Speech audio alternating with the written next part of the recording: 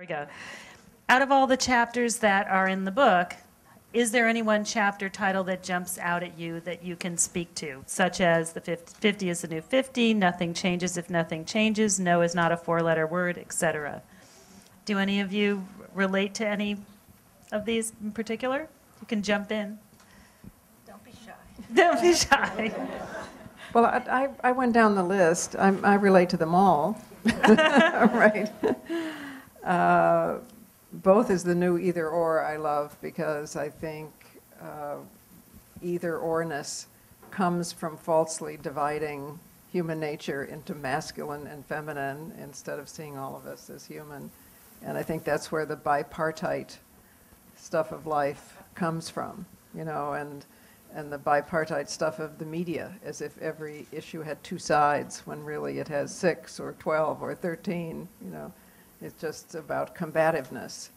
You know, I could speak to each one of them in that way. But I think the ones that I need the most are nothing changes if nothing changes, and no is not a four-letter word. I have a big cartoon pinned to my bulletin board of a guy saying into the phone, "How about never? Is never good for you?" 5 letters.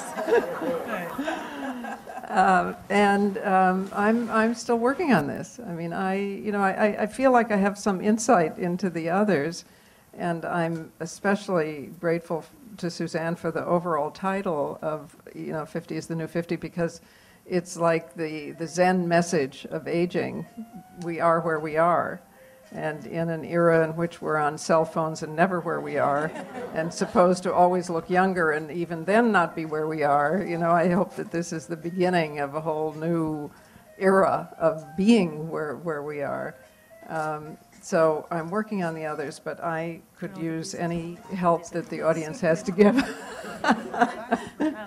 on the nothing changes if nothing changes. And no is not, because, I do find myself, the good news and the bad news is that I find myself doing over again what it is that I already know how to do. I mean, it's good news because I am the oldest one here. I am 75. I'm also grateful to Suzanne for kindly expanding her title just now. That was very kind of you. And the good news is I can still do what I've always done. So that's good. But the bad news is I think I'm immortal, which then causes me to plan very poorly.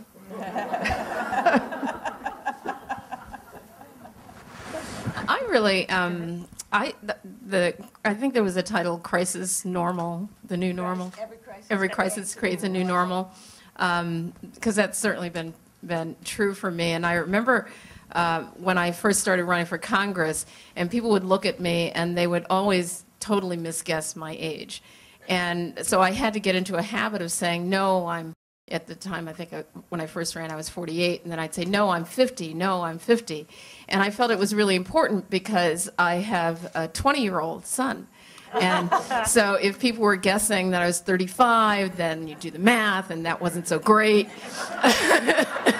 And so I felt very obligated to explain in great detail my age, but I never really thought about it very much because I don't want to be any of those other ages anymore. I love where I am. It's so liberating. I love learning how to say, no, I don't think I've completely learned yet. And then, when there's a crisis that comes, it just kind of, you just kind of breathe right through it. It feels really good.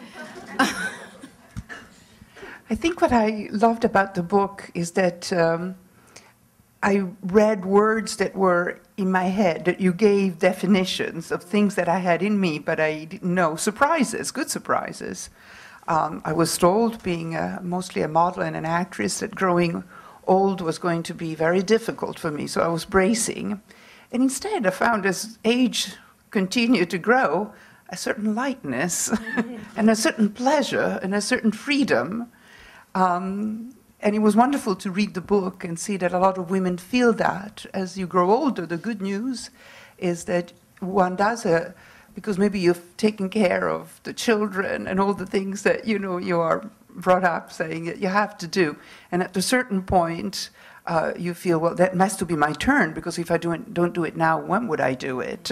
And also you realize that also being so much at the service of the other is part of the way we are growing up. So that, to me, the book was validated something that I was feeling. And I think it's the first chapter that says that. And also for me, the great lesson is, no, I haven't really learned. I'm better, but still not so, I don't excel at it yet. Well, it's no for me too. And I think that men will never understand how hard that is for us, and will probably be to our dying day. I am constantly surprised, first of all, how little trauma happens when I say no. I always thought that if I said no, the world would come to an end and everybody would hate me. And no matter how many times I realized that most of the time, that's accepted as the natural order of things. You say no, you say yes. Sometimes they really come after you. But the nice thing about being this age is that you feel you can take it.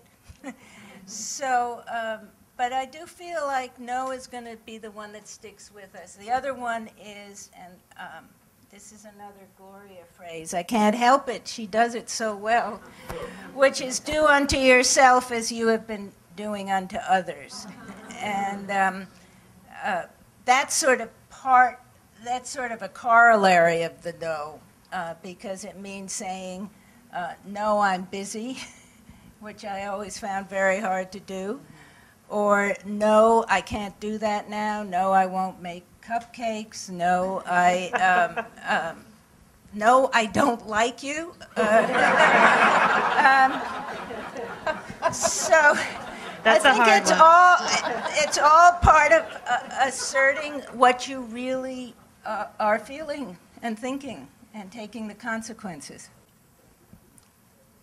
All right, so the next one, I'm just going to tell you my favorite one is age is not a disease. I feel like I say that to everybody we work with it more on the outside who's afraid to mention their name, their age, or talk about age, or the celebrities who want to come on the cover and don't want to talk about their age. It's like, you guys are going there whether you like it or not. You know, it's not like you can take a medicine and it ain't going to happen. So I don't know. That's my favorite one.